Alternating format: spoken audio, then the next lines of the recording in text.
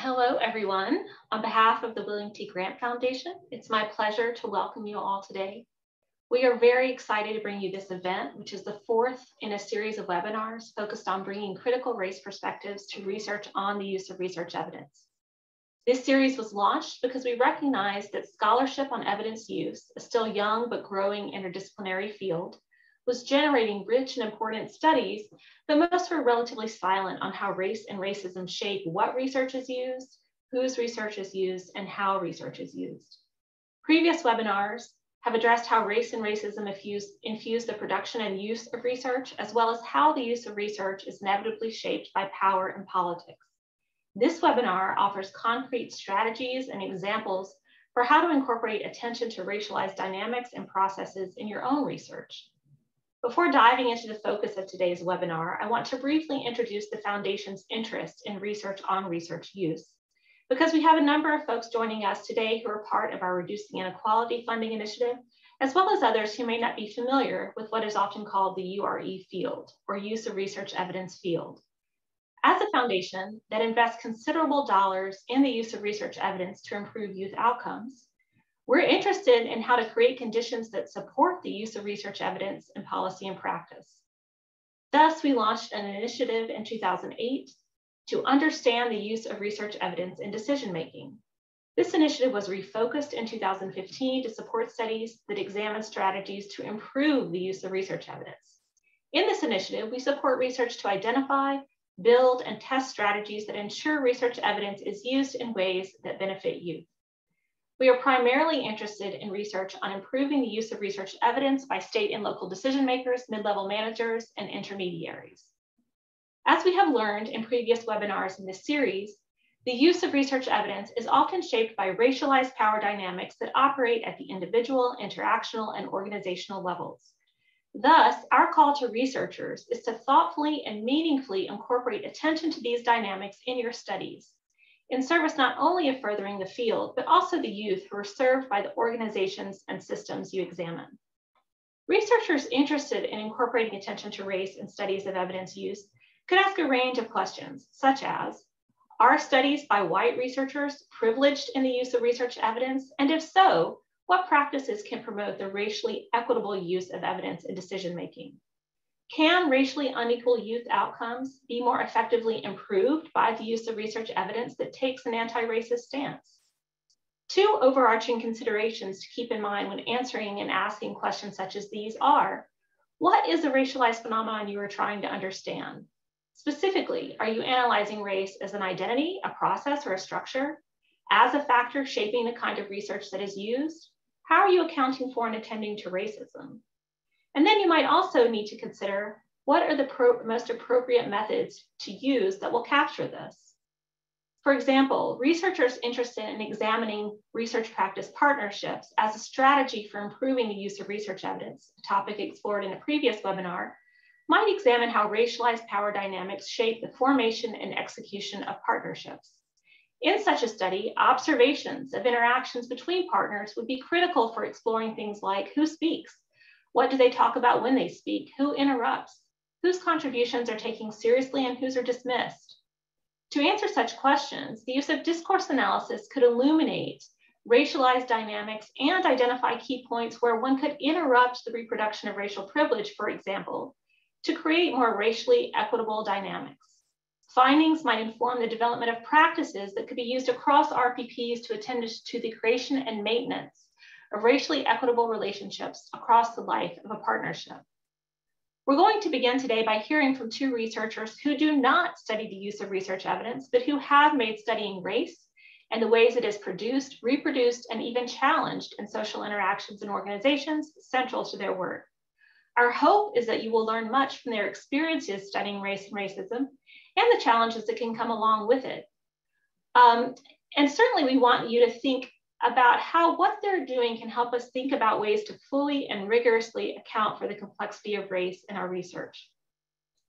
We'll begin by hearing from Amanda Lewis, Director of the Institute for Research on Race and Public Policy and College of Liberal Arts and Sciences Distinguished Professor of Black Studies and Sociology at the University of Illinois. And then we'll turn to Johanna Quinn, Assistant Professor of Sociology at Fordham University.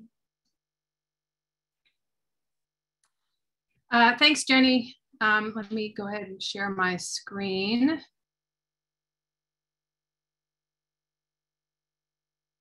All right, am I good? Yeah. I just want to say, to start with, I'm thrilled to be here. I want to thank the David T. Grant Foundation for hosting this and all the organizing team working behind the scenes.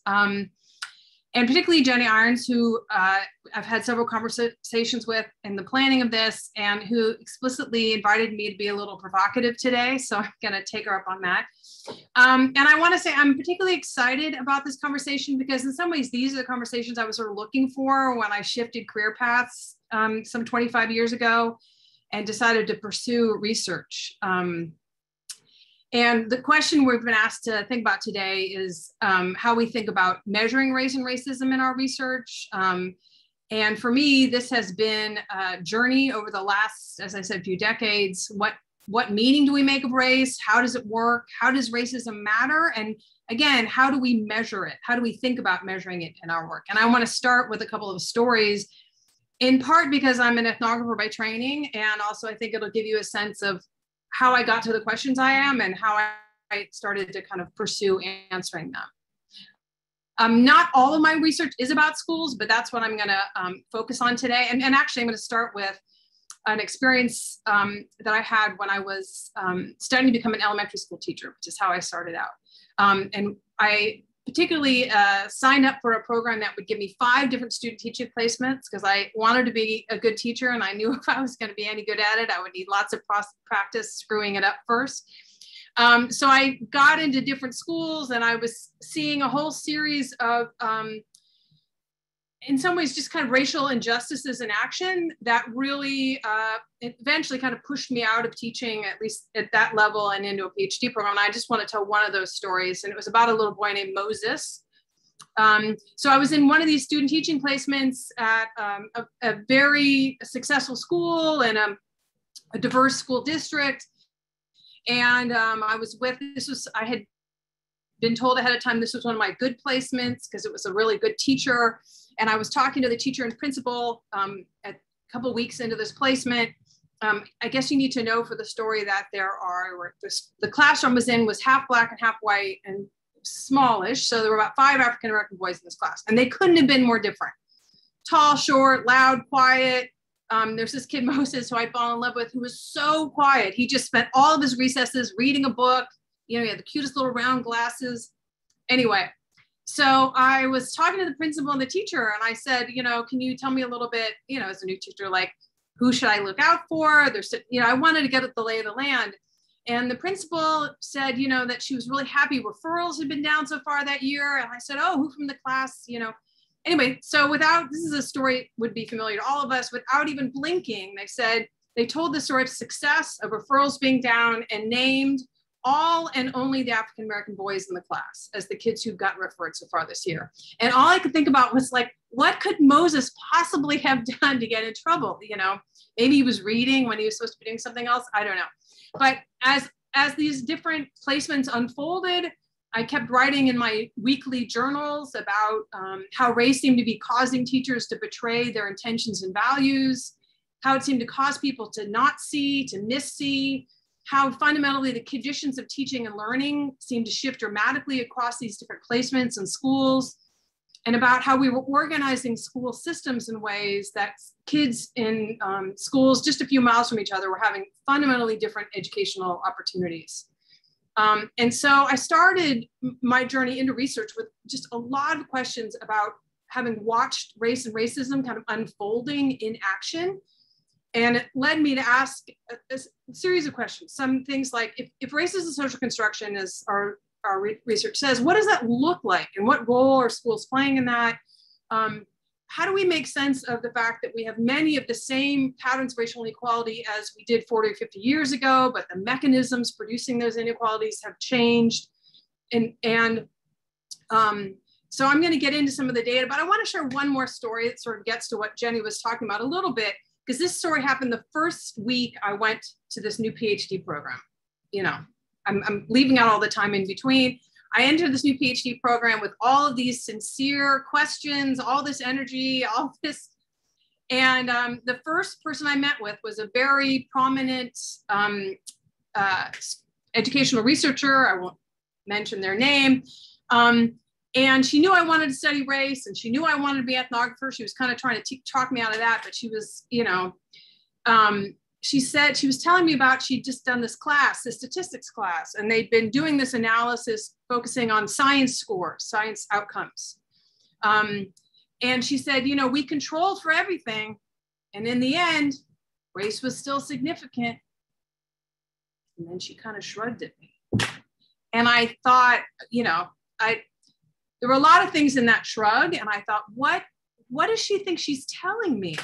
And it was a moment in which I realized in a new way that the very challenges I was seeing about race and racism and all the ways it got in the way were as true in the research enterprise as they had been in schools.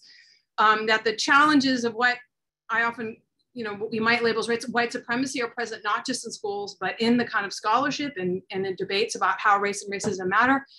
And so, and all of those things have been played out in various ways that I'm happy to think about with everybody and engage with later. So anyway, so one of the big things I've grappled with thinking about race and racism and studying it, and this is a kind of a concept that I started using seriously in my first book, in my first major dive into these issues in race in the schoolyard, where I wanted to think about the ways that schools played a part in this ongoing process of race making. This is a quote from Louis Kant, but it also draws on a concept that E.P. Thompson talked about decades ago with regard to plantations, the idea that schools are not simply processing an ethno-racial division that would somehow exist outside of, independently from them, but are part of the process of producing them or co-producing them out of inherited demarcations and disparities of group power. So what does that look like for me? So part of it is that we need to think about race as something that's ongoing, right? So schools are one of many places, not the only place, that actually creates racial subjects. Children don't arrive at school already Black, white, or Latinx or Asian, but become those things, at least in part, in the context of schools. As Matthew Desmond and Breyer offered, we don't come into this world as African or European or Asian. The world comes into us, and kids are learning these things from a young age. And I'll give you a couple of examples of what this looks like. So one was from some fourth graders sitting on the schoolyard as part of a class presentation that morning. Lily had described her ethnic heritage as Mexican-American and European-American. And she was asking this kid, Kate, who was staying next to her, about her own background. And she said, oh, I'm just Caucasian. And then there was Benjamin nearby, a biracial, bicultural kid in their class who was Colombian and Filipino. And they asked him, what are you? And he looked at them for several moments without saying anything and said he'd rather not say. And trying to be helpful, Lily said, you're Chinese, right? And then he didn't respond, and the girls turned off. But these kind of dynamics are happening all the time in schools, where kids are learning about how others see them. They're trying to make sense of the kids they see. I'll give you one other example from an exercise where some children had to write an essay about what Martin Luther King meant to them. And DeAndre wrote an essay outside about how he was so grateful to King for allowing him to have friends, white friends like Jose. And Jose leapt out of his seat saying, I know you ain't talking about me, I ain't white, right? So like really struggling over the kind of boundaries about what it means, about how they're being seen, how others are seeing them. And obviously also schools are also implicitly and explicitly teaching racial lessons all the time. They are making race in other ways. It's about all the ways that kids are seeing and learning and paying attention to who gets on what bus at the end of the day, who's getting disciplined and who's not, noticing patterns of occupational segmentation within schools, who has which kinds of jobs, seeing all these positional inequalities and working hard to figure out what they mean. I recently actually walked through a school that had this beautiful display of dioramas about Native American tribes. And of course, this is in some ways a much more careful and at least partially historically accurate version than what we produced in what I produced in elementary school a long time ago. But it still carried a message of these as noble, long ago peoples who aren't actually still part of our communities on a daily basis. So all kinds of lessons that we're learning all the time. the debates going on right now about critical race theory. As we all know, nobody in kindergarten is teaching critical race theory, but this battle is very much about, are we going to teach complex and accurate histories of this country we live in or not, right? And all that is about these kinds of debates. Schools are also made by race. And by that, I mean our long history of education, which has been central to the building of racial hierarchies, been central as a key strategy of racial terror and control, controlling access to literacy, not just in the South, but in the Southwest, on plantations in Hawaii, et cetera. As Carter G. Woodson, it's been kind of said, it's sort of a fundamental premise that if you control a man's thinking, you don't need to control his actions, right? So schools and access to education has always been a part of that, and is still very much in some ways that racial dynamics are shaping schools today, how we organize school systems, how we fight over district boundaries, how states are engaged in these struggles about what it means to guarantee education. We see it locally in all kinds of ways, how we decide about whether to keep schools open or close. In Chicago, a few years ago, CPS closed dozens of schools affecting primarily Black students, and they said it wasn't about race, but about demographics. And without even a hiccup, engaged in this great act of historical amnesia about what had in fact gone into the demographic change they were talking about in terms of the tearing down of public housing and all the kinds of things that had led to the kind of changes they were talking about. And obviously also shaping how people select schools, how the people decide which kind of school is appropriate for their child, all those kinds of things. Another great example from Illinois, just share briefly, Illinois offers an interesting example. It's where I'm at. It's also a great example of how much race shapes even like funding of schools. Up until recently, Illinois was one of the most inequitable in the country. It relies much more on local property taxes. Your access to good education in the state is very much shaped by the wealth of the community you're in. And the state passed a new law 4 years ago on evidence-based funding. This is which created these adequacy targets. I won't get into all the details. It's not that important.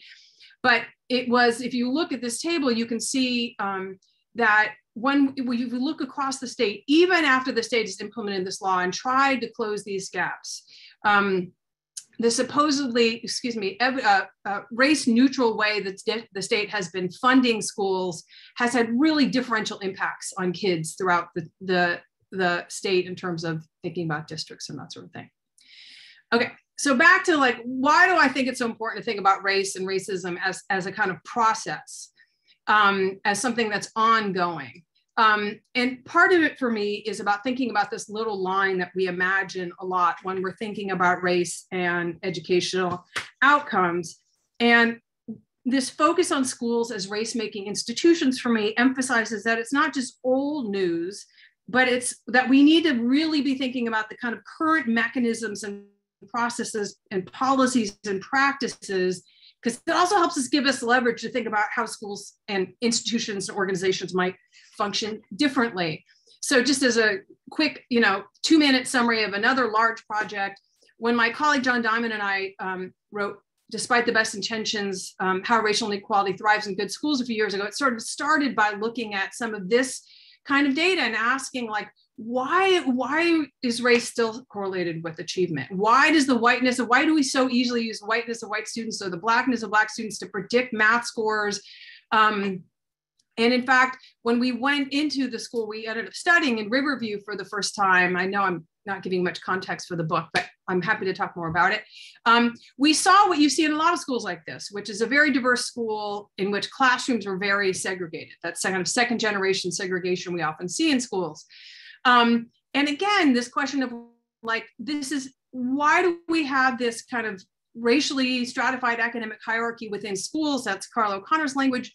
And how do we begin to think about the different mechanisms that make that happen today? And what were the kind of local logics that help us understand? And that's what I wanted to, it kind of gets us back a little bit to that story I told at the beginning about that shrug I got from a new faculty member when I went to graduate school, because historically, this is often when people measure race in their research, when we think about how it might matter, there's a whole bunch of stuff that that doesn't get articulated and ends up being a placeholder for these kinds of things? Is it about culture somehow? Is it about attitudes about schooling? Is it about family values? And we could talk about all the research related to this. I once wrote an article about the oppositional culture hypothesis that was called The 9 Lives of the Oppositional Culture Hypothesis, because I couldn't believe that it was still alive in so many ways. And so, and many of these things persist. When we interviewed white families at the school about why there were so many racialized hierarchies still in the building, it was, again, not surprising to hear these white but very liberal families say over and over again, talk about narratives about family values and who valued education. And so all this stuff very much with us, but how important it is conceptually and theoretically to recognize, to kind of reformulate, to rethink what is really going on here. And for me, this means both thinking about race, as I said, is something that's ongoing, right? It's not as a social fact, but something that racial hierarchies are producing that are ongoing.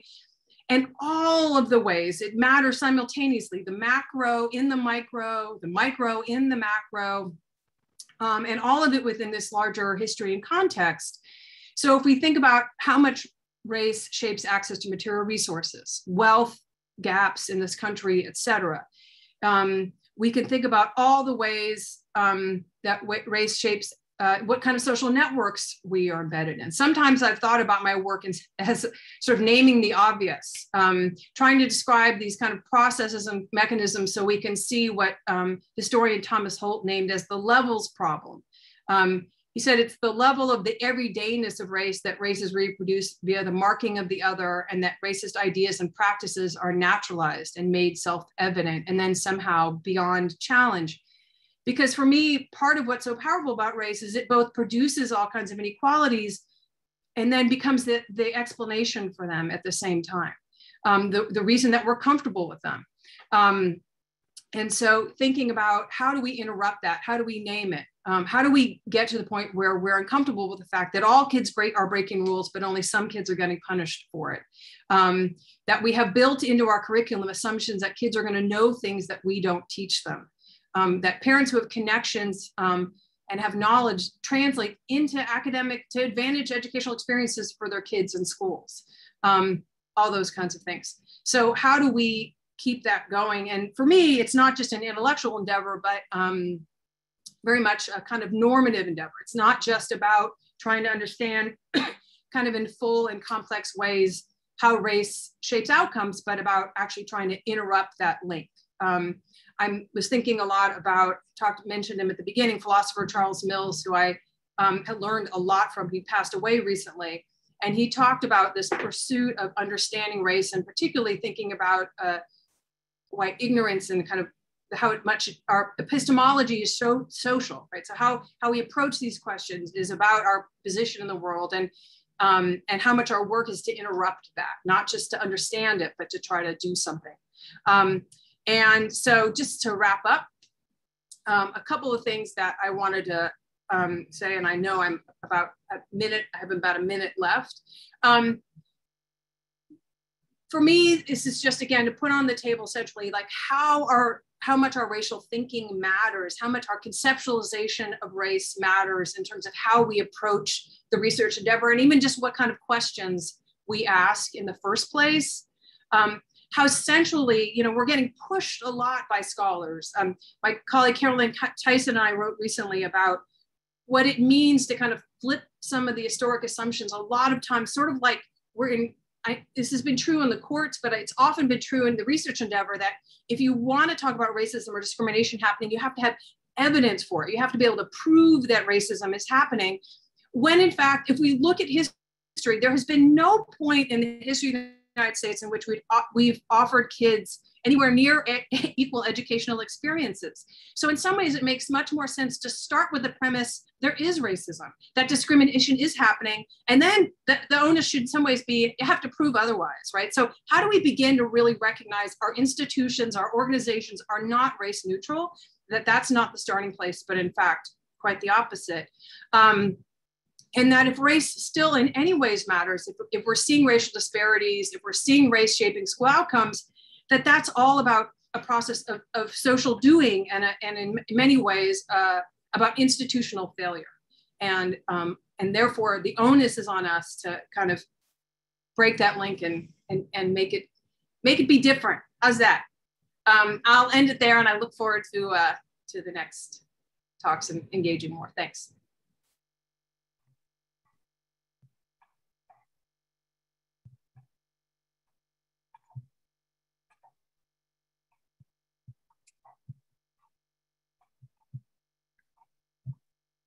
Wonderful.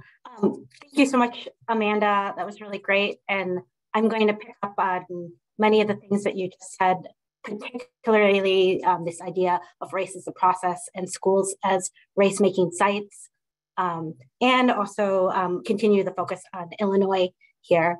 So today I'm going to look specifically at a project with my colleagues, Shazia Miller and Rachel Feldman, where we're looking at race and racism in higher education institutions. So we call this using a facilitated collaborative to build racial equity in higher education institutions.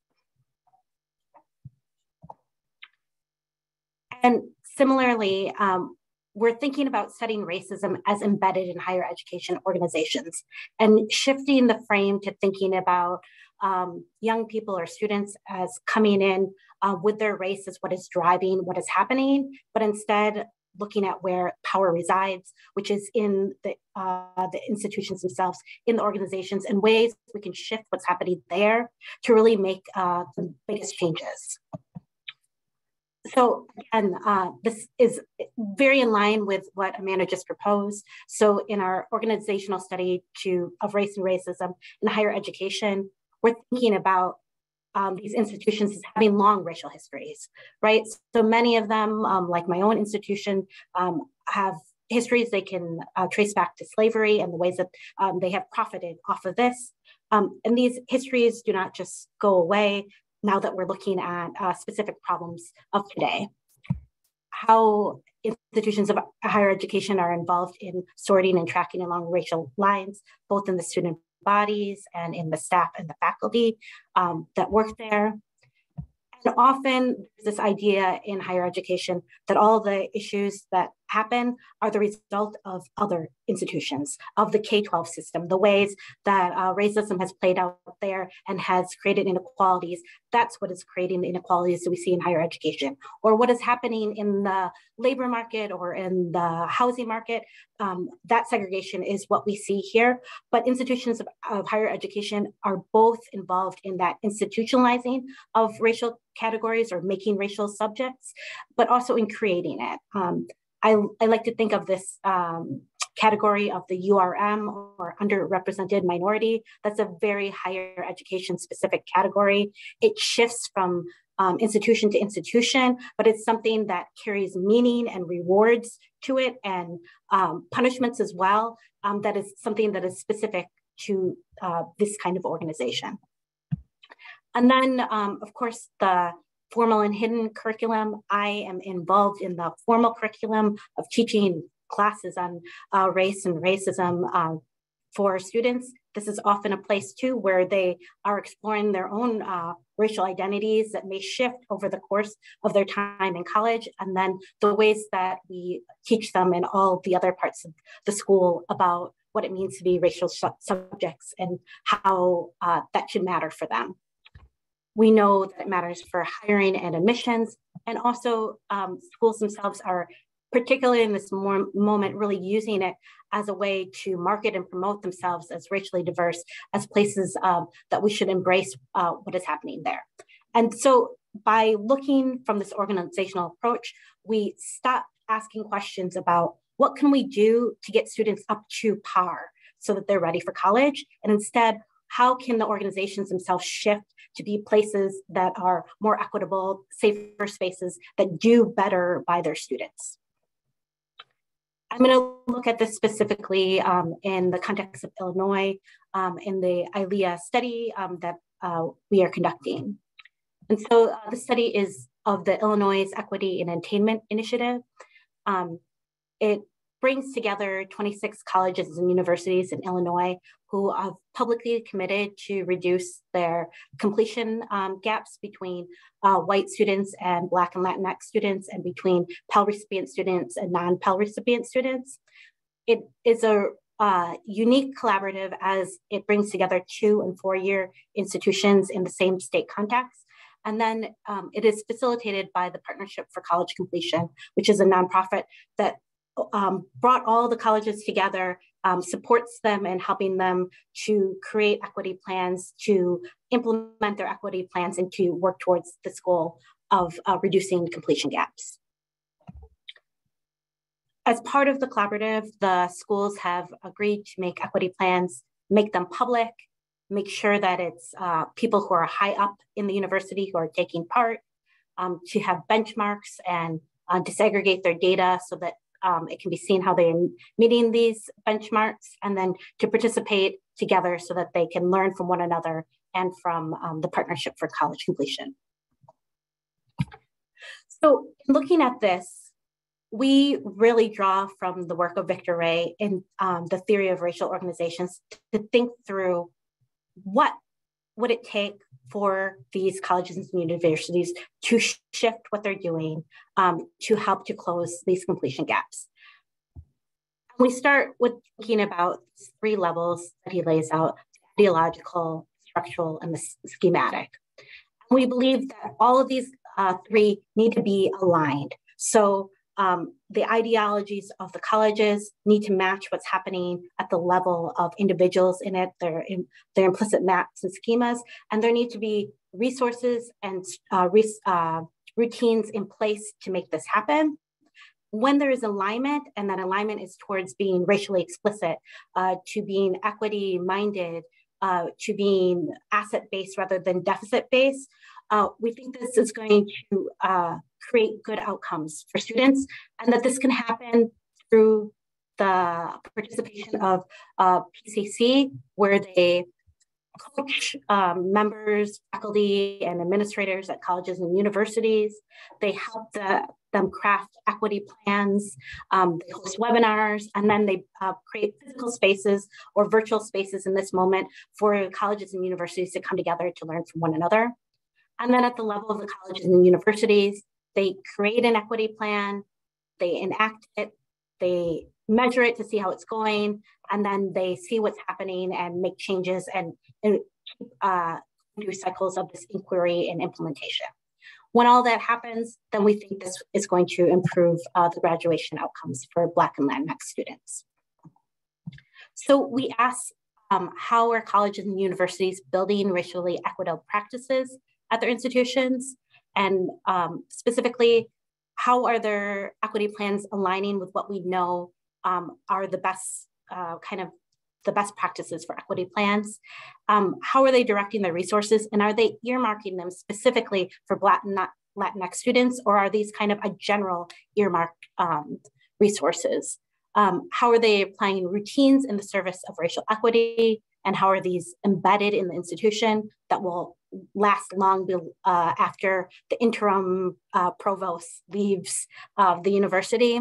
And then at the level of the individual, how are individuals implementing the equity plan in relation to their schemas? We're also curious about this kind of as it moves from college and university from one another. Are they beginning to mimic each other, become more like one another, learn from each other? And is this resulting in good outcomes for everyone? So, and we look at this superstructure of the racial ideologies, and we're really focusing in on college and university presidents and their outward facing kind of policies and PCC beliefs. We're looking at the routines. If you have a curriculum mandate for all the professors, what are the steps that each have to go through to make that happen? And where is the money flowing? And then at these implicit racial maps. So I'm going to hone in a little bit on some of the specific ways that we're doing this, and then talk about some of the challenges that we're facing in this work. So first, we are using largely qualitative methods, interviews with college and university leaders, looking at these equity plans and the strategic plans of the universities, and the ways that the Partnership for College Completion has created guides for this to happen. And then we're looking at what happens in team meetings, what happens at these equity summits, what are the ways that people are arranging for this to happen, and or what are the steps they're taking, looking specifically at their budgets, their job descriptions, core curriculum guides, etc. And then finally, talking to individuals about their schemas and observing them in action. So right now we are engaged in the first phase of the study, which is equity plan analysis, looking at the programs and policies and what they contained and how they are like cross-institutionally. And kind of getting to the specific, we're looking at things that have been said to be really important. So we want to see this racial explicitness. Do they shy away from racial language, or are they really laying out who they're thinking about and why? And when they're laying it out, are they using deficit language to talk about students, or are they using asset language, looking at faculty and administrators as who needs to shift rather than the students? Are they targeting Black and Latinx students? So we've found this a lot where a problem can be laid out as one that is specific to, say, Black students, but a policy is more generally focused for all students. So it will be a first-year experience policy. So what are the ways that they're actually targeting plans and resources to where they see the issue happening? How does this connect with other intersectional accesses? How committed are these plans overall to racial equity, equality? And are they measurable, clearly articulated, and align across their other places in the institution? We're now moving into our focus study for 6 case study schools, a mix of 2- and 4-year schools, looking at equity plan implementation in these institutions. So we picked 3 4-year schools and 3 2-year schools that have a mix of student populations that are majority white, or majority Latinx, or majority Black, and then schools that have both really done a lot of engagement with ILEA, gone to a lot of the meetings, really interacted a lot with the Partnership for College Completion, and then those who have been less engaged, who have signed up but haven't been actively going to things. We will interview presidents at the schools, members of the equity team, people who are on the ground running programs, and then trying to look at spread, people who have not signed up for these initiatives at all, but who work at the institution. And we're, in our first one, looking at these ideologies and the plans that they have in place. We're going to trace them in our second one to the routines that they have, and use some elicitation techniques to get at schemas. And then finally, measure the resource acquisition in our third interviews. All right, so what are some of the challenges in actually doing this on the ground that we are facing? The first is thinking about building equity into our research team. So we've really tried to be mindful in having people who are part of the team who are close to what we are studying. So that means trying to have people who have gone through the 2-year system and the 4-year system, having people who are Pell recipients and non-Pell recipients, having people who are actively in college right now, as well as people from racial backgrounds that mirror what we are looking for. And that has created really one huge benefit, which is this analytic leverage that we have. We are getting insights that we would miss without this collection of the team. For instance, we just had an observation at a meeting, and one of our team members was involved at the community college level in building equity plans in California. And so she just kind of saw through all the things that the administrators were saying in a way that would have just glossed over to people who didn't have that experience. But it has also meant that we have a lot of people who have not been traditionally involved in data collection. So who have not done a ton of interviews and observation, and that has created a need to have training at a higher level than if you bring in a bunch of people who are researchers, have these long histories in the field. And then the other issues were related to also goes back to kind of what Amanda put forward, which is race as a process, but having to attend to it often in static encounters. So one is kind of related to this ongoing pandemic, which is, but also larger than that as well. So we are looking at places where people have explicitly said that they care about racism or stopping racism and attending to race. But how do we get to see what's going on below the surface? This is very hard and particularly challenging in the virtual space where what we're seeing is really mediated by what is on the screen before us.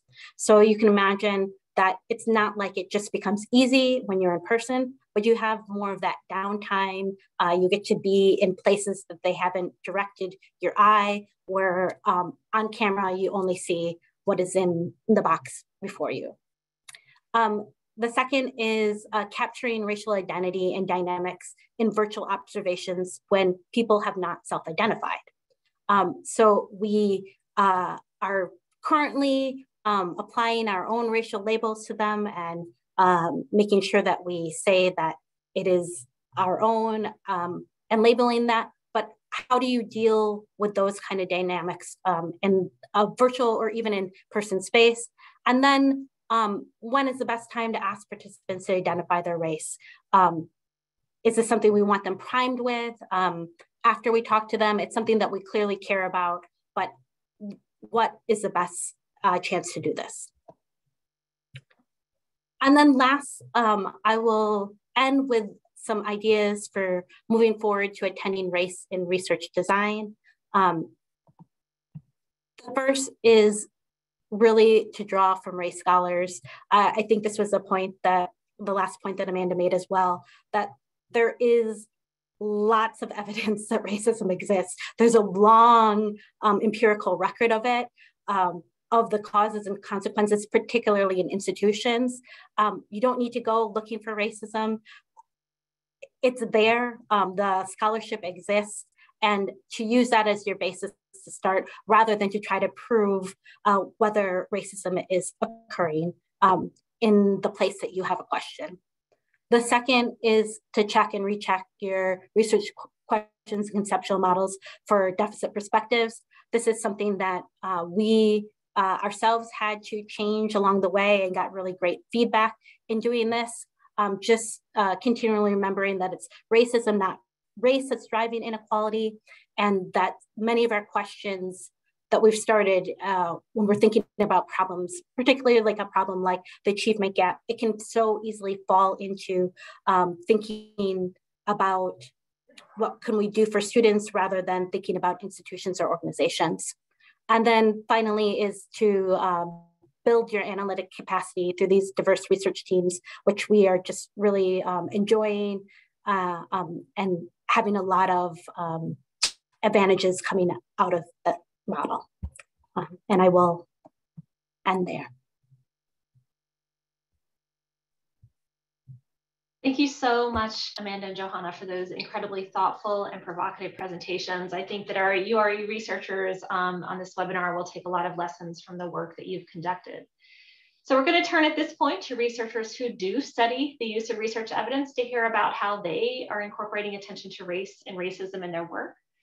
First, we'll hear from June Ahn, Associate Professor of Learning Sciences and Research Practice Partnerships at the University of California, Irvine. June is in the early stages of a foundation-funded project that examines how research practice partnerships foster research use and anti-racist work in education. Then we'll turn to Meredith Honig, Professor of Education Policy, Organizations and Leadership, and Director of the District Leadership Design Lab at the University of Washington, whose foundation-supported study examines research as a resource for driving systemic change for educational equity in school district offices. Though her original proposal did not include critical race theory, her team's progressively more explicit anti-racist approach has led them to learn more about and draw on tenets from critical race theory. We thought it would be informative to feature scholars who study evidence use, who are at the earlier stages of, or relatively new to, thinking about how to conceptualize and attend to race and racism in their studies, because we're hoping more researchers will take up the lens of critical race theory and other theoretical frameworks in studying improving the use of evidence use. After we hear from June and Meredith, I'll facilitate a short discussion among our panelists and then open things up for conversation with the entire audience. Please continue to place your questions and thoughts in the chat as we proceed. June? Great. I'm going to share my screen. And just a quick check that you see the slides and not all of my notes and all the background stuff. But thanks, everybody.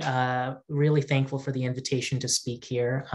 And before I begin, I just wanted to acknowledge that although I'm speaking for our research team, everything I'm talking about has been kind of a collaborative process of sense-making and intellectual work by my collaborators, Dr. Kim Gomez, and our research team, Dr. Eung-Seng Lee and Chris Wegmer. And so I also invite you to contact them as well if you have follow-up questions or conversations you want to have. I think they'll also be great representatives of the work. So I'm going to speak a little bit about our recent project that we began, funded by the WT Grant Foundation. We are a network of research practice partnerships across Southern California. And we are, the RPPs are also working with our two institutions. That's been kind of an organizing structure here across UC Irvine and UCLA. And we are starting from the RPP world, but focusing explicitly on how we can infuse research use or strategies of research use for specific anti-racist change efforts in our local school partners. And we just got started in September 21. And I say that because in RPP work, we spend a lot of time on the relationship development, on the mutual negotiation of the research agenda. And so we're really in the throes of that right now. And so I'll be speaking a lot about the issues that our research team is grappling with in terms of how does race play a role in these kind of methodological processes of RPPs. And so just to give a call out to Dr. Quinn, just what's going on under the layer of the structure, right, in the internal teams. So the RPPs that we're focusing on explicitly are working on different anti-racist goals within their schools. We are interested in how we position partnership work within the school to lead to change efforts beyond the kind of internal sense making and learning that we're doing. And Dr. Gomez and I both come from the learning sciences as a discipline. And so we have a joint commitment to co-design and co-design methodologies to create solutions collaboratively with our school partners. And so that flavor you'll kind of see is infused in some of the questions we're grappling with here as well. Just to give you a sense of what the project structure looks like. So as we're developing RPP groups, the RPPs are actually subgroups within schools. So within a school organization, you might have a group of teachers who are trying to develop an ethnic studies curriculum, and that's a problem of practice that they're working on. Or in another school, it's the assistant principals are really concerned about the academic success of particular racial minority groups. Or in another school, the principal and department chairs across disciplines might be really worried about the variability in the parent response to racially aware and racially just school programs that they're trying to enact, and dealing with the pushback or the protests or the feedback and things. So we are starting out in an RPP format, working from the problems of practice of different groups within our school partners and trying to figure out how do we set the conditions to bring research into that process and amplify that process. I've been learning so much from just all of y'all in the panel here, and it's gotten me to think about like how to situate where we are in the design space, since we're kind of co-design world. What's the design space of solutions or strategies that we're all trying to enact. And here's my like sacrificial offering for how I'm thinking about it. It's like, we see systemic policy changes happening. So for example, in California, there's a statewide ethnic studies requirement to graduate high school, right? Or in a university, in my university, you might see a whole university campus-wide program, a diversity training, or different policies and programs. Where we are is actually from the inductive bottom up, which may be the small subgroups within the organization that are making change efforts happen, the reading groups that people are organizing, or the small group of faculty who are really pushing on a particular issue, or the student group that's pushing on a particular issue. And this is often the invisible work that we might not document in our research. So we're kind of in that space. And trying to understand, if you build partnerships there with researchers, what are the conditions under which we can do that work, right?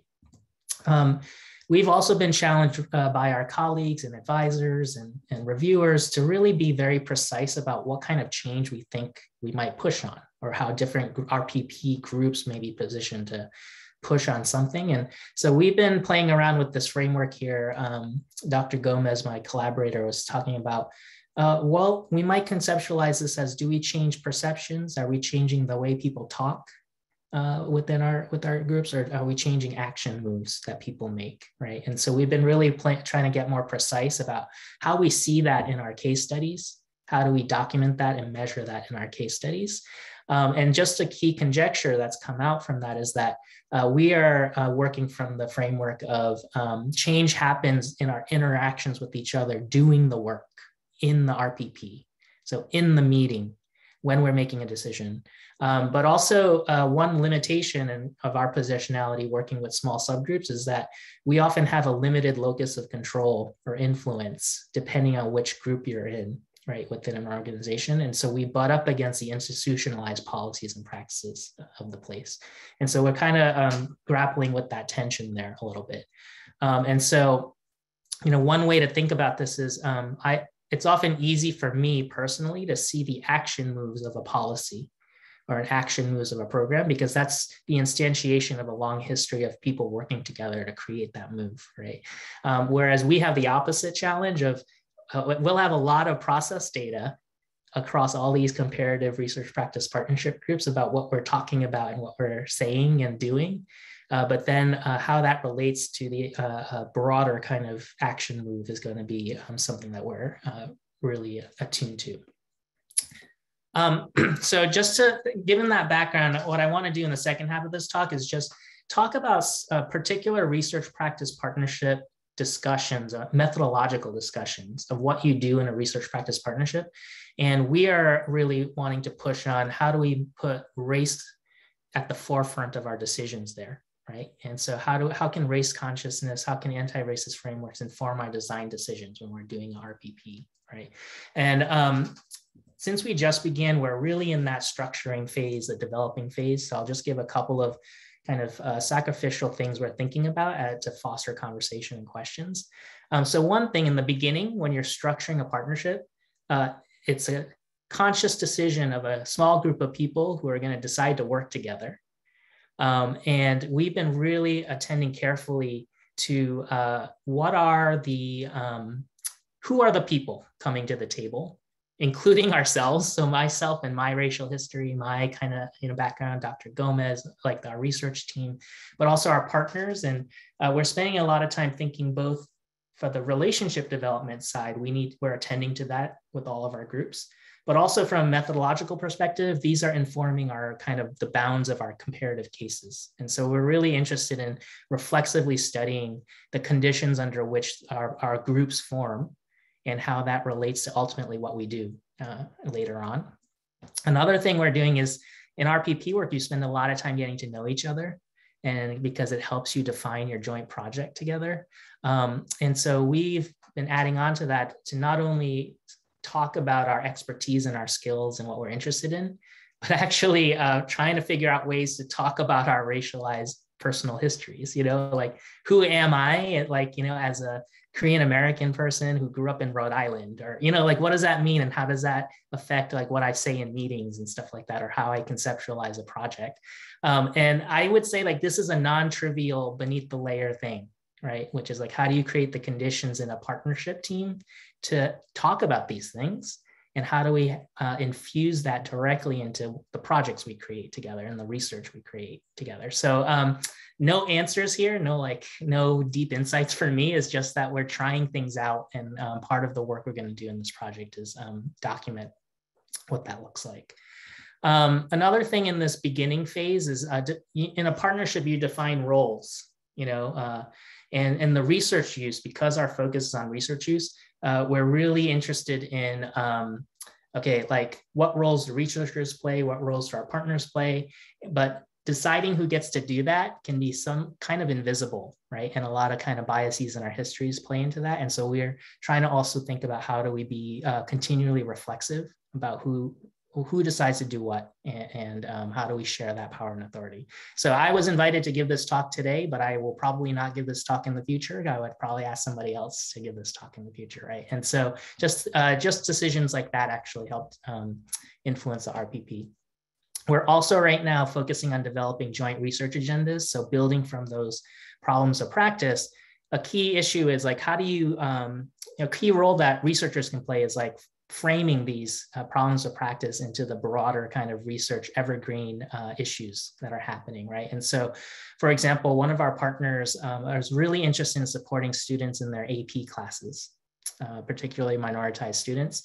What is that a case of? And so the more we talk to them about it, it's really become a case of fostering kind of identity, right? What does it mean to foster student identity in an AP stats class, right? To go beyond just questions of like, how do we get everybody to score a 3 or higher or something like that, right? Something like teachers working together for curricular change, right?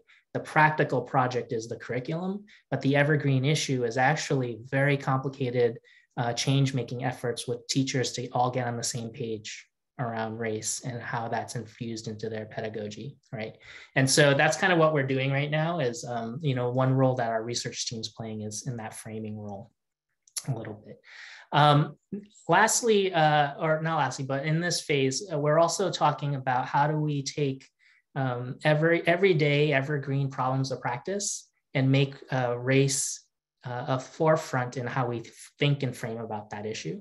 And we were really inspired by kind of past calls in the past WT grant webinars and white papers and think pieces about who's at the table, what kinds of questions get created, how do we decide to pursue a question together. Those decisions happen collaboratively, are co-designed collaboratively. And so we're trying to figure out how to make sure that our racialized experiences are forefront in that. And so on the flip side, we haven't gotten to this point yet, but we're playing around with what research use means here and what role researchers play in bringing research to these conversations, right? So do we like present research? Do we write 2-page summaries of things?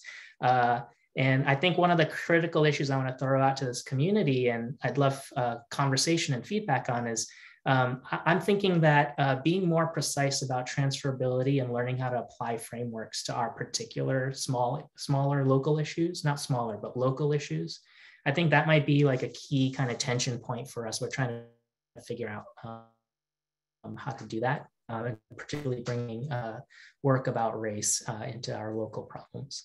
And lastly, something that I've really appreciated in the really hard reviews in the process of getting the grant, the reviewers really challenged us to think about the positionality of the groups.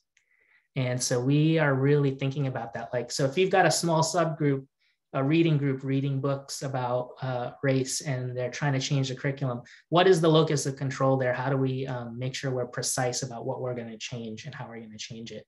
But also how we position our partners to do that change, right? And so because we're working inductively from the bottom up, I think that'll be a continual challenge. So I just kind of offer those, like, I think we are speaking more to the beneath the layer things and the processes, and we'll be self-documenting what these different RPP groups do over the next couple of years. And with that, thanks for the invite again, and welcome any questions and conversation.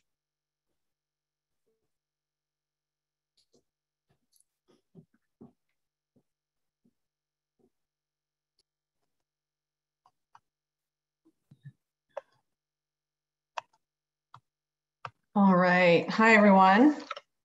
I'm Meredith Honig, a professor at the University of Washington, and Lydia, Rainey, and I are in about the third year of a project that aims to address a persistent problem in education that's extremely well known, but not well addressed.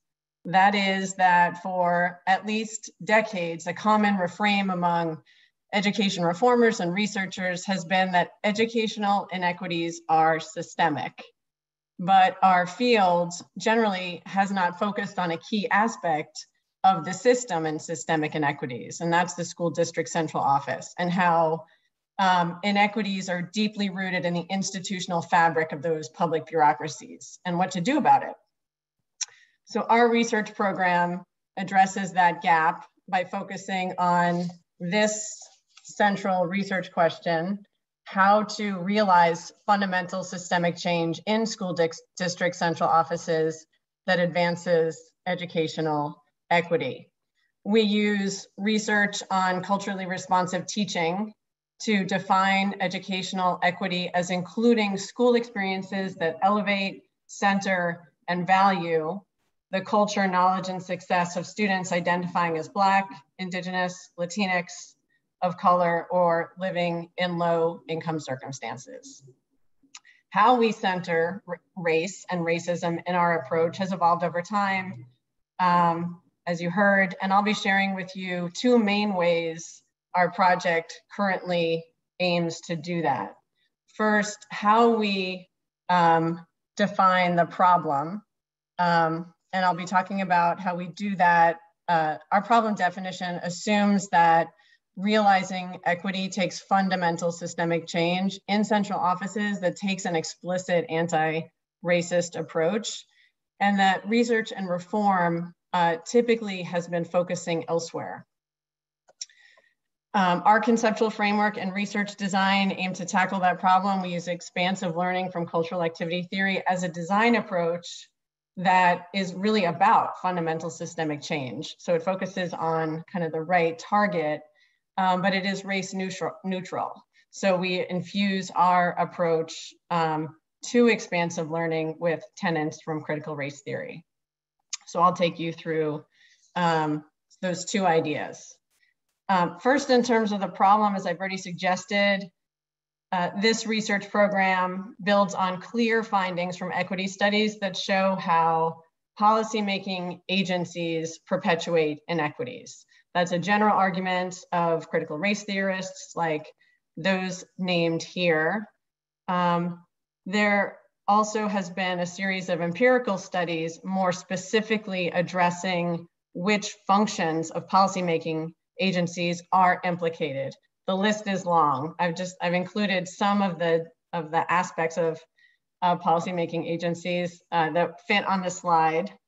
These studies tend not to name central offices, but they talk about accountability policy, they talk about curriculum, they talk about teacher and leader training. And if you know what central offices do, then you know that all of these functions are the work of your local neighborhood school district central office. So what this list adds up to is that central offices are main perpetuators of educational inequities. We also take from this research that inequities within central offices are fundamental and systemic. In Dr. Khalifa's words, a pervasive fact of life that goes beyond the actions of individual actors to permeate multiple parts of the organization. That is, inequities show up in policies and programs like those listed on the other slide, and also in individual behaviors, but their roots are institutional or at the fundamental level of the premises that underlie school districts regarding things like who schools should really serve, whose knowledge counts, and how to define achievement and success. Premises, which we know on this webinar, have historically centered and advanced whiteness as the norm and standard. That distinction also passes our daily reality test. We work with school districts and school district leaders across the country, and we find central offices full of equity-minded people, including leaders of color, trying to do the right work, but stuck in an institution whose values and longstanding ways of working get in the way. So inequities are fundamental. They're also systemic, like Khalifa says, in that they're spread across central office functions, which over time have become so entwined with one another that efforts to change one get stuck without coordinated, aligned changes across the other interdependent parts. So we approach central offices assuming that the change necessary is fundamental and systemic, and we define that as shifts in the underlying premises on which central offices operate that have to be coordinated across the central office. Recent work in the field of educational equity makes really clear that, as has this other presentations on this panel, that the work has to proceed from an anti-racist stance for a number of reasons, including that race-neutral approaches tend to actually mask racism and defeat equity efforts. Borrowing from critical race theory, we define that stance as one that takes an explicit, a race-explicit approach that assumes, doesn't seek to discover, but assumes the institutional embeddedness and ubiquity of racism, and actively seeks to decenter whiteness. From listening to the superintendents we work with, they're really plugged in to this problem and calling for a transformation of their central office and deep culture shifts. They say things like, our goal has to be nothing less than a total district transformation. We aim to retool the entire district to support equitable instruction and leadership in the buildings. And we have to be rooting out racism and laying down new roots. However, too many of the change strategies we see in central offices don't tackle the fundamental or systemic nature of racism. A lot of the reforms are what we consider additive and not fundamental. For example, there's a ton of resources right now for anti-bias training to shift individual behaviors that really don't get at kind of the institutional embeddedness of racism in central offices. Strategies like equity offices and officers do nod to the institutional nature of racism, but they create these kind of separate, often kind of marginalized units in central offices that are somehow supposed to lead to fundamental systemic changes. And the early research on the experiences of those offices and officers confirms what we would worry about, which is that they have limited success. And various design approaches do try to get at, to tackle some problems with how inequities play out in central offices, but they have various limitations in that, again, they don't focus on fundamental systemic change. For example, a lot of these strategies ask central office staff to hone in on specific problems of practice, which over time results in this game of whack-a-mole, where once you address one problem, another one crops up, because those strategies are dealing with the symptoms of racial inequities and not their fundamental systemic roots. And we love the research on community engaged design, like June and others are doing. But again, those two tend to focus on kind of discrete problems and not the underlying premises of central offices. So that's what we're trying to do with a research practice partnership we have with a local school district here, Highline Public Schools, focused on fundamental systemic change for equity, starting with not one trauma practice or even one central office unit, but multiple functions. Within teaching and learning, we're looking at teacher professional development, school improvement planning, and principal supervision in tandem with redesigning HR and data and accountability. Highline has been a strategic partner for many reasons, including their relentless commitment to this work by leaders across the central office. And as partial evidence, there's a photo of me and the superintendent looking extremely relentless. And in our RPP, we've, as I mentioned, turned to cultural historical activity theories, ideas about expansive learning. We use that for our conceptual framework and also our design methodology, and are adapting them to reflect a race explicit approach. This approach has been helping us focus on fundamental systemic change because that is what it does focus on. It's a design process that's about changing underlying premises across entire systems. It's also a process that helps people within systems reinvent their own work. There's an extremely important body of research in the US that uses expansive learning to engage community members in reform as a key equity strategy. And our research aims to complement those studies by emphasizing, like original expansive learning studies do, that central office staff themselves have to be central participants when the target is fundamental systemic central office change. Those staff have essential knowledge about redesign, but historically very little agency to use it.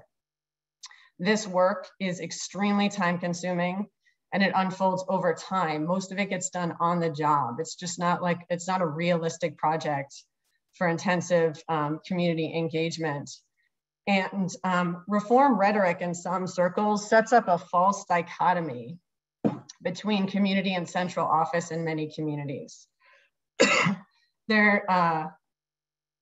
Many central office staff, especially in urban areas, are women and they're people of color, and really are community members.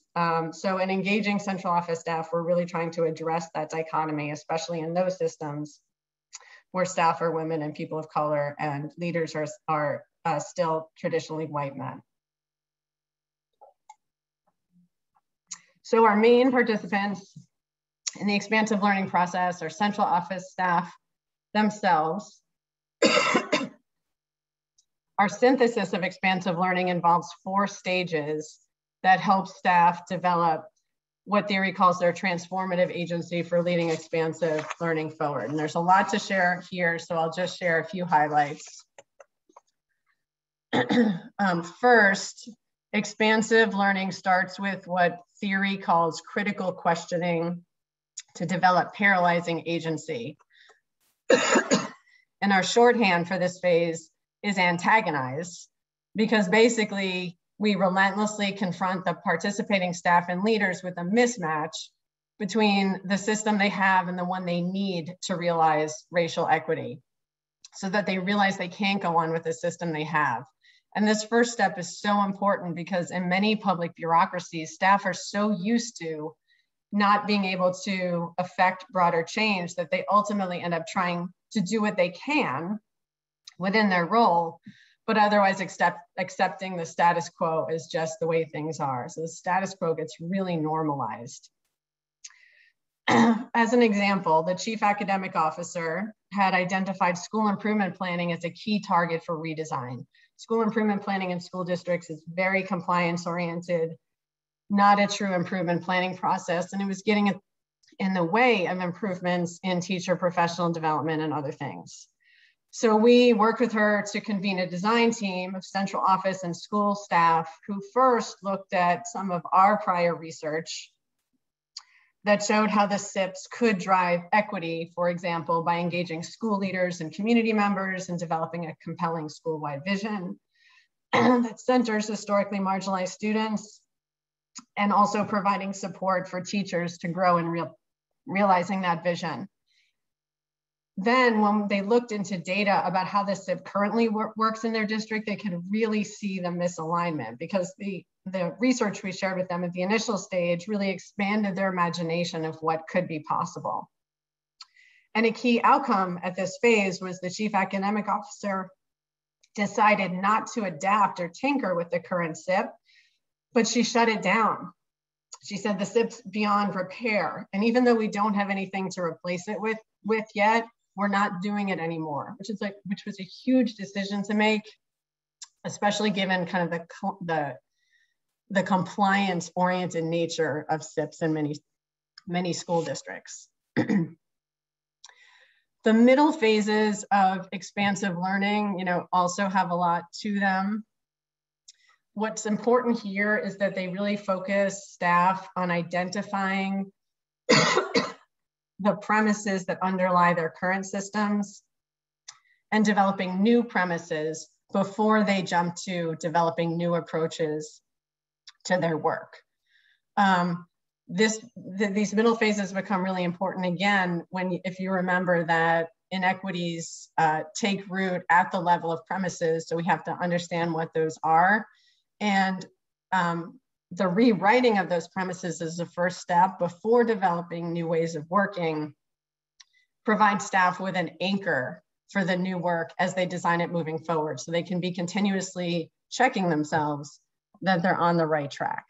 In the SIP example, a simple root cause analysis that's in some other design processes would ask staff to think about, for example, what drives the current SIP? And staff would trace the SIP back to federal and state requirements and focus them maybe on trying to change those things. But in this view, those kind of organizational arrangements, those policy arrangements, are also symptoms, not root causes of the inequities. At this stage, we get to those root causes by focusing participants on questions that focus them on the premises, like what current assumptions does the SIP reflect about how school improvement processes can drive equity in schools? And through that kind of inquiry, we saw, staff saw things like, oh, as currently designed, the SIP assumes schools will plan well to address racial inequities if they use the usual data, like standardized test scores, which reveals race-based achievement gaps. But what that's actually doing is, what those data use practices are actually doing is privileging the knowledge in those tests, and also leads to negative overgeneralizations to groups and dehumanizing data practices, which just fans the flames of racism. And through the kind of premise resetting process, they said, let's focus our redesign of the SIP on new premises that take an explicit anti-racist approach, like schools improve when they know their students as individuals with multiple identities and many strengths that have to be leverage points for improvement, not their deficits. So, and after this process of premise setting, then we engage staff in figuring out literally what would the new SIP look like that reflects those premises. And the process continues through ongoing implementation and improvement. And as they work between new models and the premises, they continuously ensure that their models reflect the new premises, and they also check their premises and make sure they're as powerful as they can be. You can do all of this and not center race and racism as key drivers of educational inequities. So we have used CRT to infuse our approach with attention to some anti-racist practices. For example, and in particular, we pay really careful attention to which research we are bringing into the process. In general, research has been an important catalyst for the different phases of expansive learning, and I can elaborate more on these at some point. But just for example, the introduction of research that showed a new way of working with the SIP from an anti-racist approach really provoked staff's urgency and expanded their imagination. Research like that by Eve Tuck on damage-centered data practices helped staff see that their data practices were riddled with racism, which revealed some of their unseen premises. So which research we use, integrate into the process has really mattered.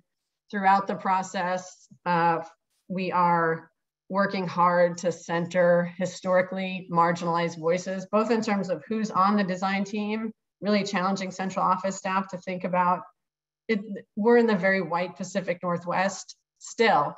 Would it be possible to ensure that people of color are the majority on the design teams? We also are paying a lot of attention to our facilitation, trying to engage in disruptive facilitation, continuously reflecting back to the group, for example, data about their own conversations and the extent to which they reflect racial bias. And again, trying to feed data back into the process that helps participants take a strengths-based approach to their efforts to transform the central office in support of research for kids.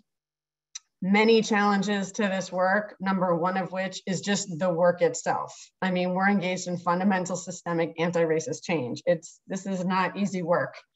And so it might seem kind of basic to name it, but we are constantly reminding our partners that unless the work feels hard and unless they feel the struggle, they're probably not doing the work right or doing the right work. This kind of work takes a laser-like sponsorship by central office leaders to keep going with the expansive learning processes.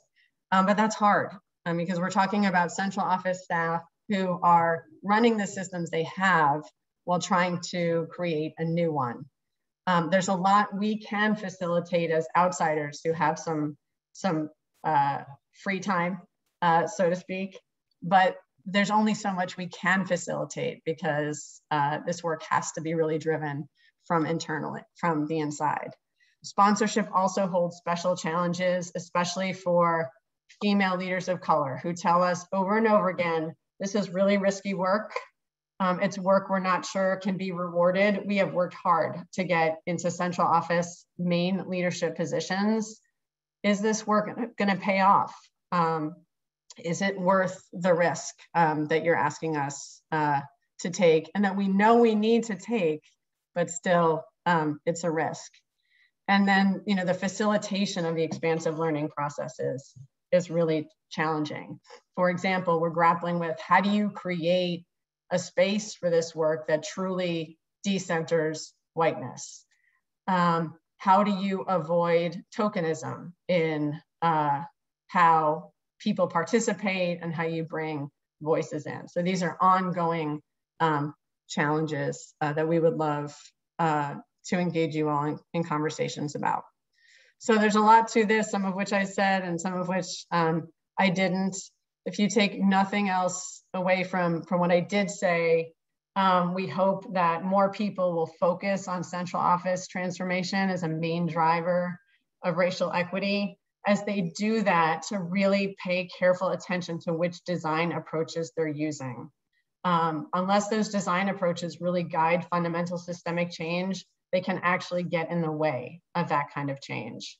And that design approaches typically don't come from an anti-racist stance. So to borrow Victor Ray's terms, it's important to racialize them. Thank you. Thank you all so much for these amazing presentations and for the time and thoughtfulness you took in putting these presentations together for our audience today. I want to start off a little bit before we turn to questions that audience members have and facilitate a discussion among our panelists. This is kind of an unusual panel in that we've brought in two folks who I'm assuming are fairly unfamiliar with research on the use of research evidence, and then two folks from the use of research evidence field. So I want to start by digging a little more into the nitty-gritty of how to collect data on how race and racism show up in interactions and in organizational processes, because I think that will be really useful for a lot of our audience members. And I know that's come up in different ways in our presentations today. So first, let's start with you, Amanda and Johanna. As you're hearing these presentations from a field with which you may be somewhat unfamiliar, although I know you all work in the space of thinking about educational institutions. I wonder what stands out to you when you hear about June's and Meredith's studies, and if you have any thoughts about, how as they proceed in thinking about systems change, as they proceed in thinking about research practice partnerships and anti-racist practices in schools, what kind of advice or insight do you have for them as they collect data, as they conduct interviews, as they undertake their analyses, so that they can continue to think in really deep and meaningful ways about race and the use of research evidence? Johanna, you want to go first? Do you want me to jump? Yeah. Well, I just want to say thanks. I am learning a ton, and I think it's so interesting, and I'm just going to continue the invitation to be provocative today. And I think what was so interesting about June's and Meredith's presentation is in some ways there's some real tension there in this like bottom-up approach to this and a kind of very top-down approach to this. Mm-hmm. And both of them in some core ways really make sense. And I think they also signal some challenges for each other. And again, sort of getting back to this question of how racism works in a kind of big sense. So like just one of the questions the whole time Meredith's talking, I wanted to know about like, what are they doing about resistance? Because the superintendents I know who tried to do some of this work have had organized campaigns to get them fired. And I think a little bit about this idea, we were always quoting Frederick Douglass, right? That power concedes nothing without a demand. And that sometimes, and I say this from somebody who does some of this work, and tries to help people think, and then also sometimes wonders like, is this going to work? Absent real organizing and movement building and, is there a technocratic solution to this, or is this, so anyway, that's just one thing. And then June, I just loved the questions you were asking about, like, what are we trying to change, right? Because there's all this work we do about in getting everybody on board, on relationship building, on getting people, and then it's like, are we trying to change people's talk? Are we going to try to change what they're doing? And all of them are such really good questions. Okay. It would be great to hear how you can empirically measure, assess resistance. That is such a good question. I mean, all I can say is, it's like when we've talked to people about doing change, so more in the practical sense, it's always been like, you got to build it into your process that there will be resistance, and you've got to make sure that the people who are doing the change are not the same people doing the resistance management.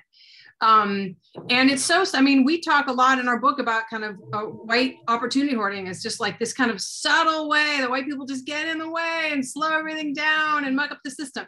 So I don't know, I'm going to leave that on the table for a minute, Vivian, so I can stop talking and stop hogging the mic. But I think it's a really interesting question. So to you, Johanna. Yeah, two things really stood out to me. I was thinking a lot about the process that June you were talking about of kind of documenting as you were going, how it goes with revealing, having your race conversations. And I thought that was really interesting and something that I felt would be really useful for a lot of people to kind of see that process in action as you're trying to, I think what Meredith would say, kind of racialize them in it. What is really going on, and that in itself is a really important measure, though it was meant to be, I don't think, the point of what you're doing. And then I'm really interested in the thinking about the design learning, the ways that it sometimes gets in the way. And I think this gets to the tension too that Amanda was talking about, of the top-down, bottom-up approaches and the ways that design learning has been used to kind of just be something to spin the wheel and have a lot of people working a lot rather than shifting ways of doing and thinking more about kind of explicitly what you're thinking about the ways that it is done really well. Meredith, June, any initial thoughts and reflections?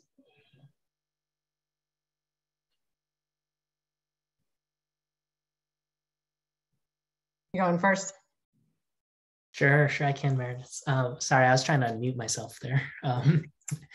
Yeah, no, this is all super resonating with me, and I'm just taking so many notes when we're all talking. And it's just made me think, and also with Vivian's question in the chat altogether, maybe one thing we could think about is explicitly making part of our methodology this racializing notion, right? And so how this would look to, Joanna's question, like maybe in an RPP group, it's part of your method to actually introduce ways of racializing our getting to know each other, or ways of coming up with the joint research question, right? And then one kind of empirical assessment of the resistance would be how that partnership group comes to an aligned or misaligned project, right, at that phase, right?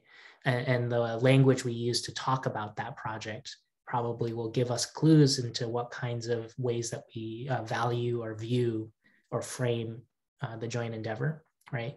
And maybe it's are some folks framing it in a race neutral way, and are other folks framing it in a explicitly racialized way? And that kind of alignment in the group might be a measure. That might be a totally bad idea. I'm just like, you're all just inspiring me to kind of think about different ways to document and look at that from an RPP perspective, like in the partnership itself. So I'm thinking that's kind of, our mindset here in our project is like, how do we introduce things into the process to foreground race? And then how does that affect our group?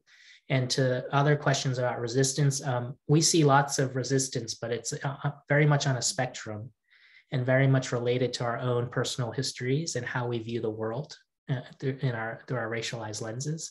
And so the resistance is often just very subtle differences in our positionality, and then how we end up talking about a problem, right? And so how I talk about a research problem and how my co-PI, Dr. Gomez, talks about research problem, like if you analyze that discourse, which we do in our work, like you would just see like, like subtly different ways that we would see that. And it's just because of our racialized positionality in our history. So documenting that, I think, is also something that I would love to see. Great, thanks, June. I'd add that one thing that expansive learning research does address is that resistance is a measure of success. I mean, because even if we weren't trying to racialize the situation and deal with institutionally embedded racism, changing systems creates all kinds of pushback. And if you're not experiencing that pushback, then you're not doing it. So we do a lot with really surfacing resistance, trying to frame it as a positive, and also help people to think about it as kind of a resource for change. So as they're pushing against the system as it is, what is the pushback that they're getting? And what does that teach them about how the system currently is or isn't working in service of kind of an anti-racist approach to fundamental systems change?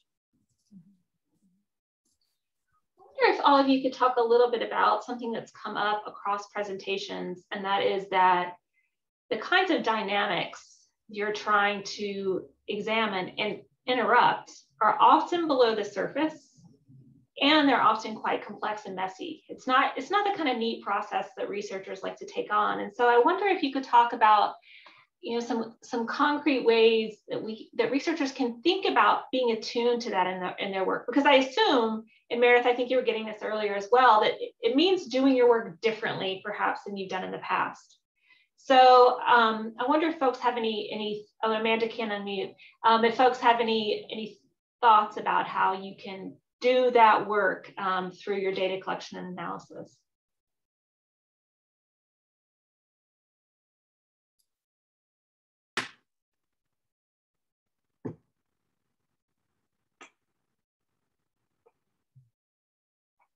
Anyone? How do you surface what is below the surface? And this is where we downplayed this aspect of our study, but it is really kind of the impetus for our study, which is it's a study of research use and also how data gets taken up.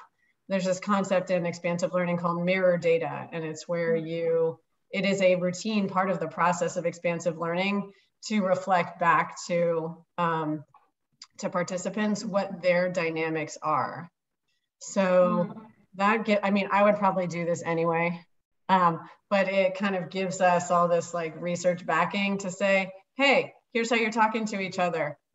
What do you think about this? Looks pretty kind of white-centric to us. What do you make of it?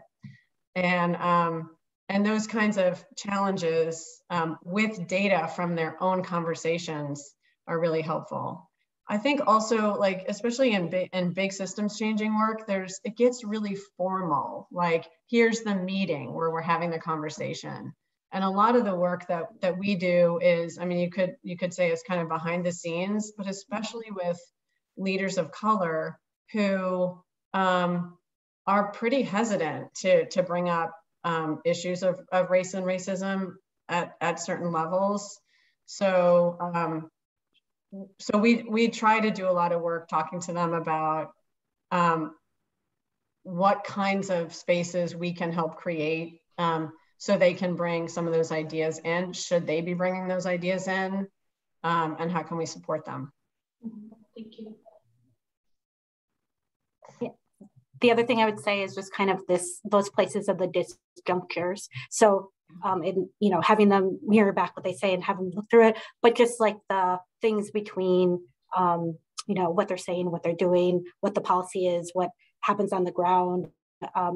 In all those ways, those tiny disjunctures are kind of the places where you can push to start to see, is that just this one person who every time it comes across the desk just ignores it, or is that, the whole team is treating that thing the same way, even though explicitly the policy is steps 1 through 5 to do it, and the ways that those are often around the same ideas about race or kind of hoarding opportunities, etc.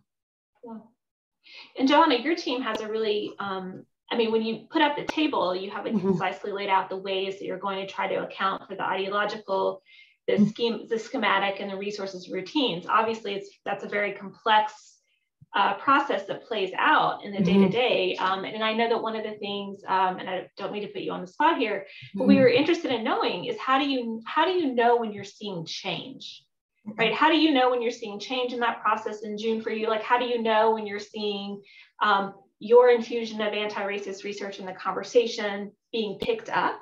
And I wonder if that's just when you're looking for discursive cues, or are there other ways you can see processes getting better? I mean, yes, we're definitely looking for discursive cues, but we're also looking for that, we're looking for it to be starting to be discursive cues that are similar and around lining up to something that could make sense to make change. So like, we won't see the end result of the change, but specifically like in an equity policy, we can look at just the policy at itself to say, like, is this something that just on paper would actually support students in a way? And we can, like, it's there are way, like, you can see obviously, like, this is something that is not going to be geared towards Black students in particular. And then, but if you do have that, and then when you're talking to people and they have a practice in place for how they're doing it, and that also is lined up to it, and you start seeing multiple people with that same practice in it, you start to see that alignment across it. And I think we're really thinking of like alignment and disjuncture as the places where we'll can pinpoint change or need to change. Thank you. Yeah, I would second what Joanna was saying, and that those looking for cues that lead us to concrete plans is one thing. But then the other, on a more reflexive side, one thing that I've really enjoyed that our team has tried to do internally is to have things like what we call family time in our informal internal meetings, where we get to explicitly share where we think we're coming from and why on certain things. So for example, like if we share data back with our partners, that data share back could be interpreted in many different ways depending on who's in the team and our racial positioning and our racial understanding and things like that. And it's actually those moments of conflict that probably can make or break the partnership work, right? Either that becomes a big source of continued misalignment and conflict, or it becomes an opportunity to learn a little bit more of like why June got offended by that, you know, or why we framed it in terms of this or that, or, you know, did we feel guilty about that, or did we feel, you know, empowered to do something about that? Like all these kinds of things. And I don't know, we often lack, to Meredith's point, in the formal meeting, we don't have structures like that, right, to have those kinds of conversations. So I just was one example of like, how do you infuse a technique or something into the process? And then you could kind of see how our conversations evolve about that over time. And to Joanna's point, like I'd want to see that become more routinized and institutionalized, and that become more consistent, right? And if I see that happening, then on a process scale, like then I maybe see actually more consistent discursive moves where, oh, we're okay with saying that, you know, like we're okay with people saying like, as an Asian American, you know, blah, blah, like I am interpreting you to say, you know, in this way. And if that becomes a normal part of the discursive practice, like that's a positive for me, right? Or you might see meetings devolve into just debating whether or not race should even be a thing, right? And that gives you the cue, right, about where we are as a team. So speaking to the chat here, I just wanted to give like a very specific grounded example of things I look for. Very helpful. Just as another kind of example, you know, I love the written and spoken word. We don't use discursive cues, and maybe it's because of the level of analysis we're at, the central office. It's a miracle of the disconnect between how people talk and express themselves and what they actually do and how their systems work.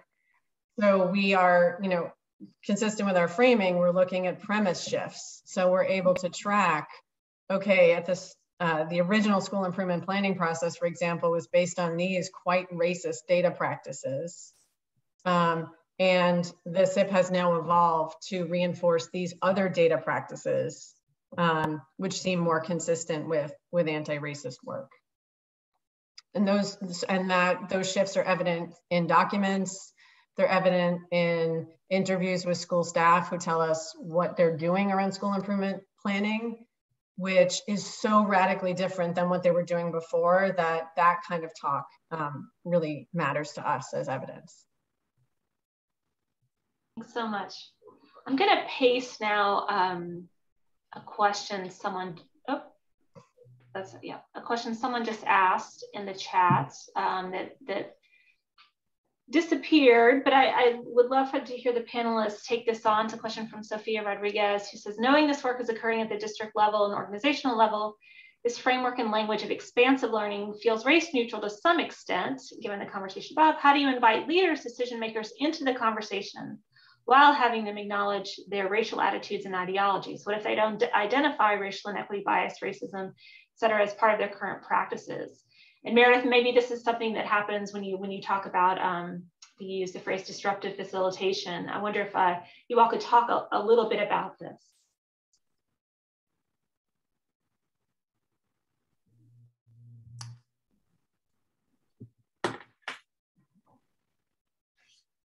Well, I think Meredith should address part of it because it's specific to our project, but I think, it raises some really interesting questions because it also, again, sort of speaks to what kind of work is possible in what kind of places, right? So a lot of the work, I mean, the kind of thing that, again, from afar that I hear June describing is to me a kind of process that would probably work in some ways much better in the kind of district I'm looking at, where there's just like huge fights between the district and teachers and about what are the conditions of education and what are the things we care about.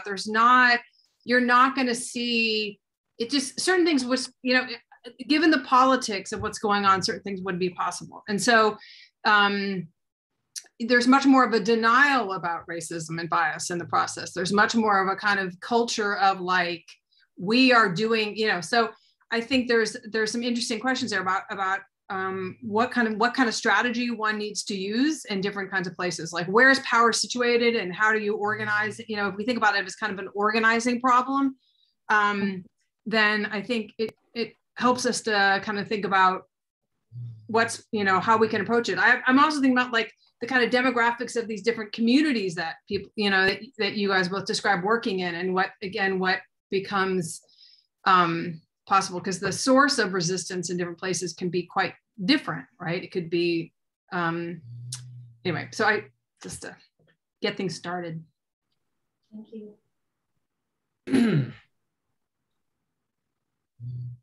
And I'll invite Joanna and June to share how they kind of center kind of participants' racial experiences and identities in the conversation by saying that we don't do that for as significant a part of the work or pre-work as I think those other two studies do, partly because at the level we're at, a lot of administrators have had a lot of that and not a lot of success in moving the work forward. And there's a lot of research, you know, on systems change, but also learning about the importance of, you know, confronting racism, you know, and other challenges through doing the work. So again, just reiterate that we use these mirror data strategies to reflect, to first engage people in the real work of trying to redesign kind of the systems they're in, documenting how they're talking about it, what decisions they're making initially, and reflecting back to them the extent to which how they're actually working together in the group seems more or less consistent with an anti-racist approach.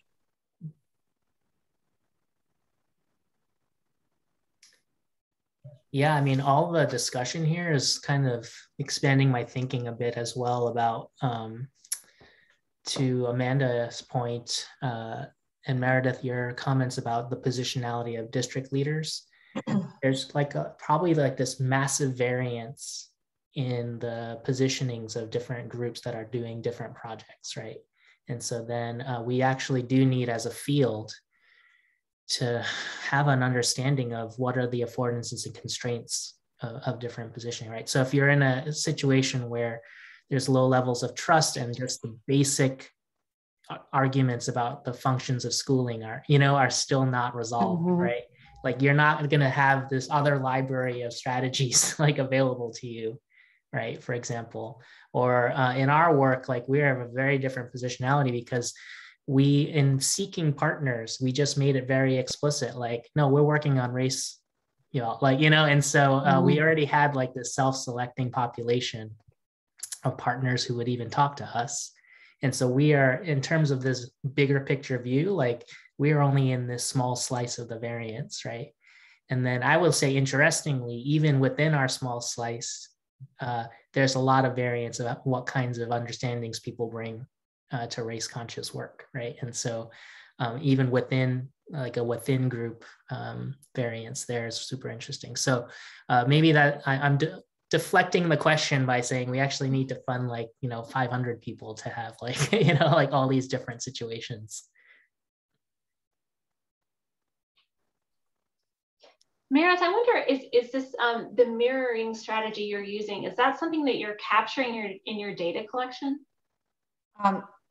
How we're doing that? Yeah. Our data collection is like meta on meta. So we collect verbatim notes on the conversation they're having, and then we reflect those notes back to them as data and capture how they make sense of them. So a lot of this work, I'll just note, sounds like very intensive data collection. Can you talk a little bit about how you do that work of coordinating this massive data collection and then turn to the analysis, because it does seem quite overwhelming?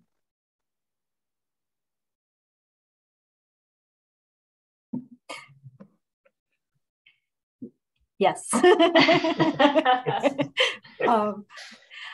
I think that's the point we're at right now is intensive data collection. So we're I mean, we're trying to do it concurrently where we have, specific groups of the team who are focused on certain kind of data collection, but it is,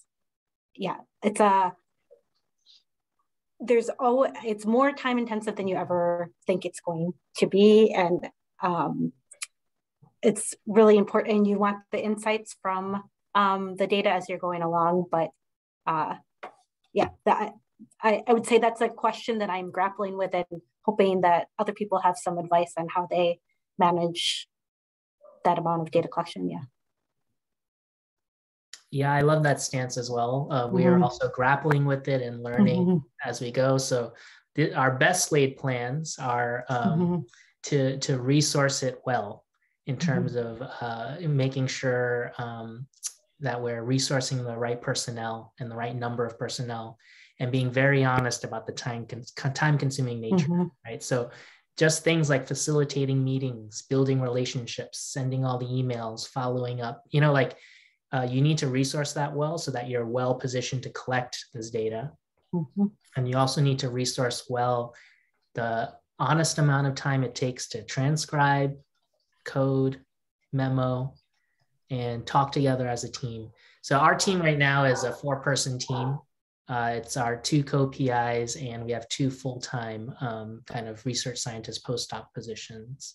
And so we've had to scope our project knowing that it's a 4-person team, right? And so then you make methodological decisions also to scope your cases and things like that. And then we're also in the process of developing our weekly routines. It's like, oh, we're meeting with folks this amount of hours, we're transcribing right away this amount of hours, we're coding, we're getting together as a research team and like memoing for a couple hours, once a week, or, we're trying to figure that out. And those are our best laid plans. But, and I say that because of course, like where things are going to happen, we're going to try to course correct each time.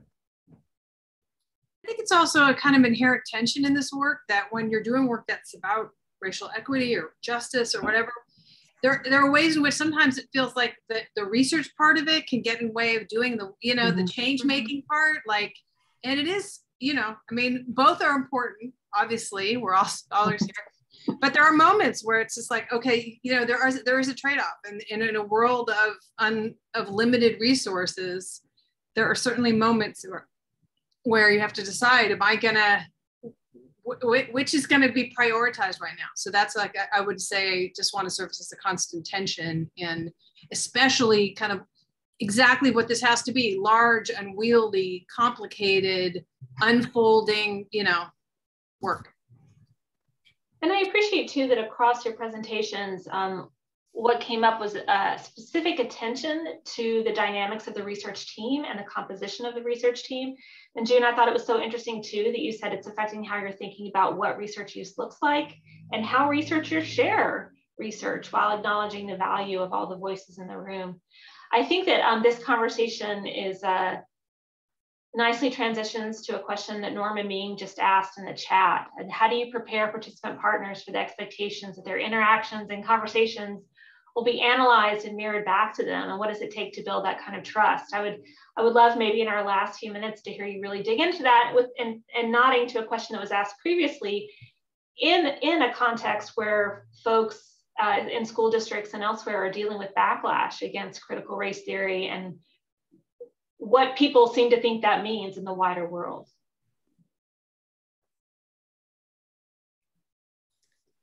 I'm happy to start with this one just because we have a few minutes left. It's a really difficult question. There are a couple things that we are trying out that I don't give this as advice like do this, but as what we're trying out.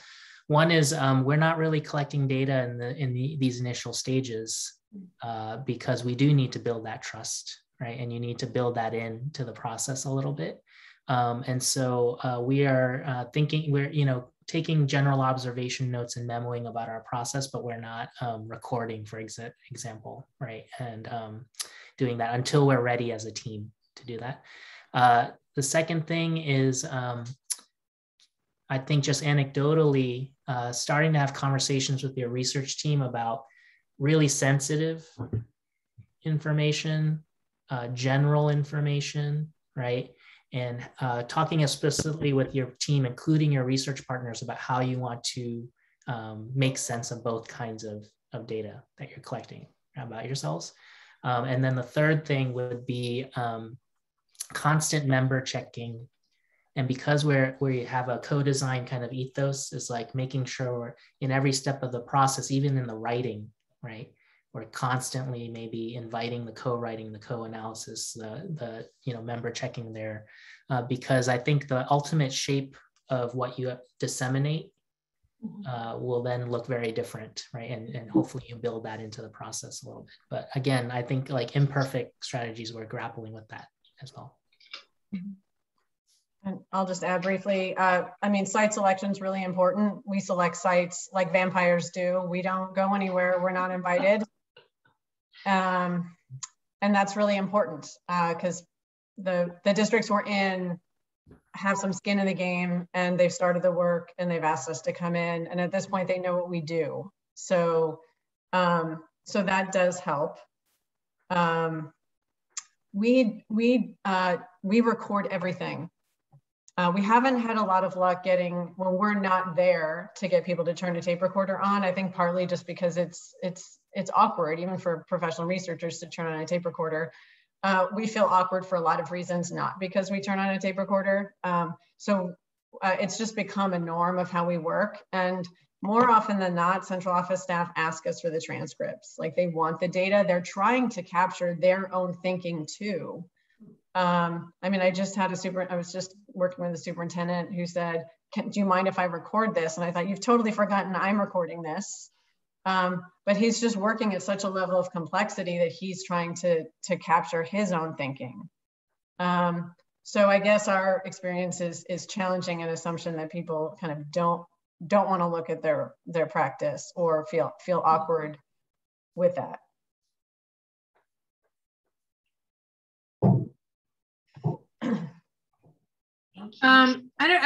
I think so much of this is like, there's some general practices here that we are true of any kind of conversation in these realms, right? Which is like, are people feeling like there's like a gotcha moment that's happening or whatever, or people engaged in a long-term process that they know is going to take courage, and they're going to mess, and our expectation is they're going to mess it up 3 times. And that's just part of it, right? Is that we're all trying to do what is extremely hard work. And so the idea, I mean, is about analyzing conversations or sharing, is getting people, right? So if people are all in, I think it makes a lot easier. And it feels to be sometimes like the best kind of educational context, right? Where we're all invited in to be engaged in what is, necessarily a kind of learning and unlearning and all that sort of thing.